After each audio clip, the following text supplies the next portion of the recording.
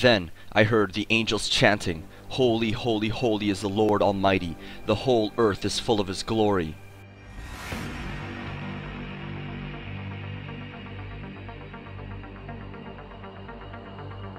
I saw on four sides of the Lord of Spirits 4 presences different from those that sleep not, and I heard the voice of those 4 presences as they gave glory before the Lord. The first, Michael, merciful and long-suffering, blesses the Lord of Spirits forever and ever. The second, Raphael, set over the diseases of children of men, blesses the elect one, the Messiah, and the elect ones who cleave to the Lord of Spirits. The third, Gabriel, set over all the powers, intercedes on behalf of the inhabitants of the earth. And the fourth, Uriel, set over repentance and hope of eternal life, prevents the Satans from accusing men. These 4 stand near the crystal throne of God, which is encircled by flaming fire, seraphim, cherubim, and Ophanim. These beings are referred to as those that sleep not, and guard the throne of His glory. But above all these angels is seated the Most High, the Lord of glory, and seated at His right hand, the elect one. According to ancient texts and rabbinical traditions as handed down by Rabbi Meir of the 2nd century, Enoch is taken up into the heavenly realms by 2 angels of fiery appearance. He sees the 3rd heaven and the sun and the stars, and the former surrounded by phoenixes and other winged creatures, and attended by 15,000 angels, who take off his crown each evening to bring it to the Lord, and set it upon his head again each morning. In the 4th heaven he sees hosts of angels, armed for judgment, while serving God with cymbals and singing. In the 5th he sees the watchers, 4 orders, in grief over their fallen fellow angels, but still singing. In the 6th heaven, legions of angels more resplendent than the sun, the archangels set over the sun, the stars, the seasons, the rivers, the vegetation, the living things, and the souls of men, with 7 phoenixes, seraphim, cherubim, and 7 6-winged creatures, in the midst of them, sing with one voice, indescribably beautiful, while rejoicing before the Lord. And finally, in the 7th heaven, I saw a very great light, and all the fiery hosts of great archangels, and incorporeal powers and lordships and principalities and dominions, cherubim and seraphim, thrones and the watchfulness of many eyes, 10 troops according to their rank. Day and night without ceasing they sing, "Holy, holy, holy, Lord God of Sabaoth, heaven and earth are full of Thy glory." This is the Erebot where I saw the face of the Lord like iron, burnt in the fire emitting sparks, wonderful beyond words, and the great throne of the Lord, not made by hands, and hosts of cherubim and seraphim surround Him. According to the Talmud, there are 7 heavens, one placed above the other, and ruled over by angelic chief princes: Kemuel, Jochiel, Raphael, Ophaniel, Cherubiel, Zedkiel, Gabriel, Sabriel, Zephaniel, Hashmal, Uziel, Hophniel, and Michael.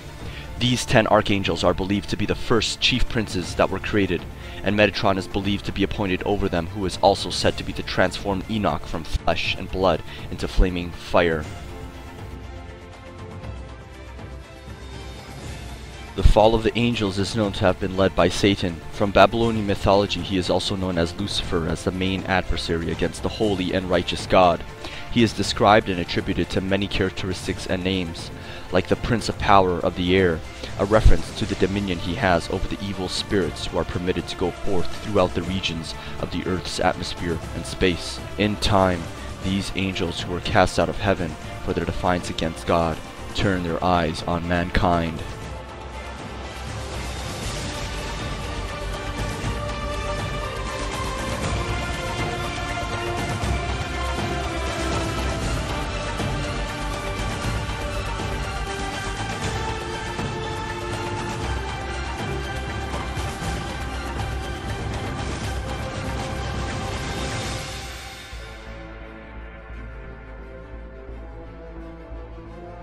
And I saw Satan fall from heaven like lightning.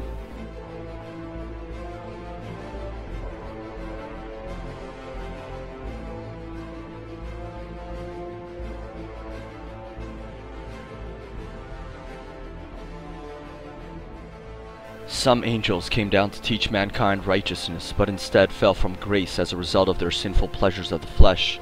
These fallen angels became the hosts of giant Nephilim, who were of immense stature and terror. The Nephilim would eventually be wiped out by the flood, and a second time by King David and his mighty men. The giant beings known as the Nephilim became wandering evil spirits and the seducers of mankind. In Hebrew, they are called the Rephaim and are mentioned many times in the Bible. The Nephilim were on the earth in those days, and also after that, when the sons of God came in unto the daughters of men, and they bore children to them. Those were the mighty men of old, men of renown. Genesis 6:4.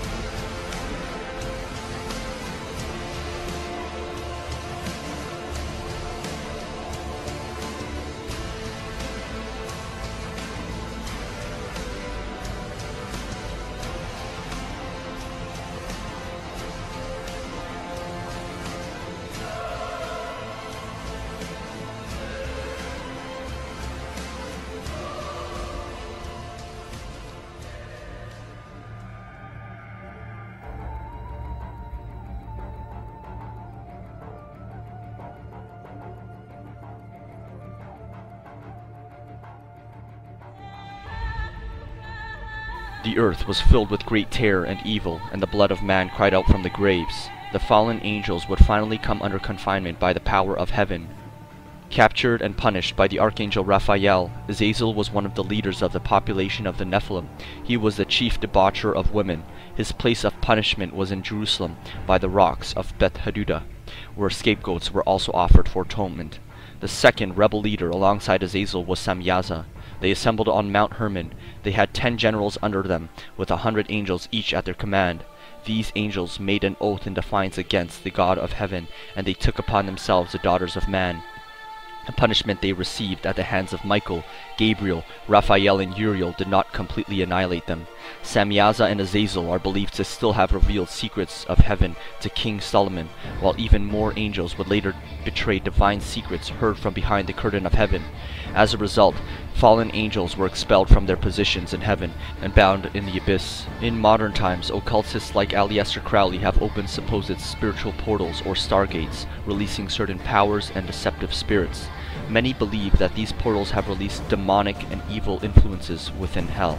As such, the being who came forth out of the portal that Aleister Crowley opened called himself Lamb, resembling an extraterrestrial being.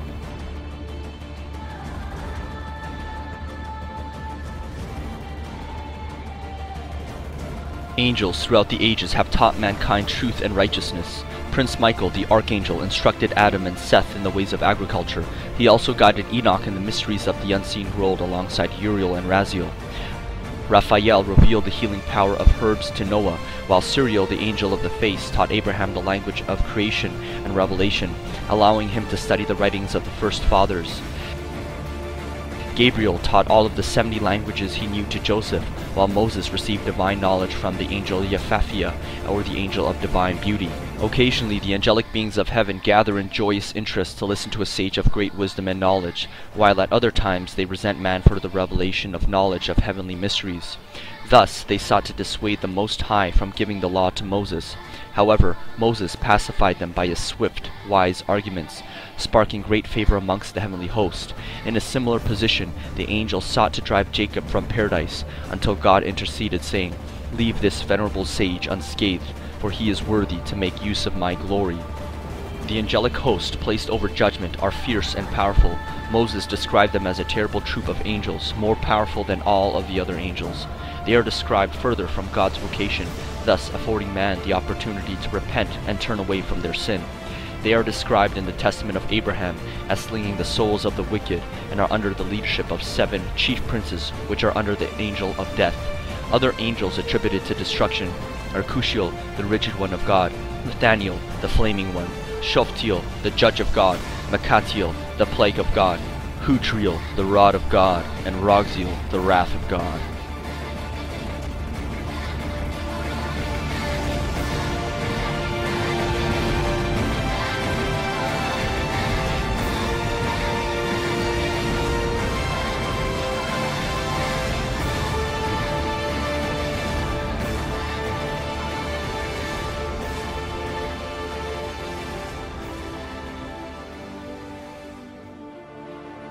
Writers of the Talmud and the rabbinical teachers of law were inclined to individualize the angels and assign distinctive characteristics, positions, and rankings.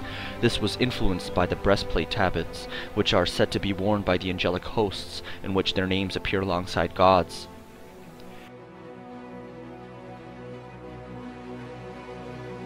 Ancient Hebrews commonly gave a testimony to their children before their death, and this tradition has been captured in ancient oral traditions like the fragments of the 12 patriarchs. Other fragments and manuscripts are often pseudographical, being written by a close pupil or family member. While much of oral tradition and extra-biblical texts are not inspired canon like the Bible, they often affirm biblical theology and add additional understanding to the mysteries of heaven and God.